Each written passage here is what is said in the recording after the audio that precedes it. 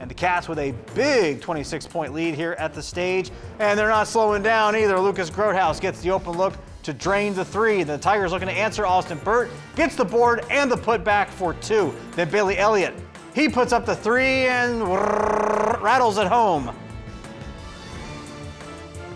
Miss pass here. Drew Bidegam puts in the tough layup on the other end. The Wildcats answer. Grothaus creating some space just outside the charity stripe, knocks that one down for two. Now Elliott getting another look from deep, drains it for three. Trying to keep Waynesfield in this one. The Wildcats keep attacking. Trent Tooman getting the contact inside for the and one. Now Levi Rohde with the steal, coast to coast, drives up and in, gets the layup on the other end. Tigers showing some ball movement. Roman James banks this one in for two, but Jefferson hold and serve. 61-39. Jeff Cats picking up the win tonight over Waynesfield-Goshen.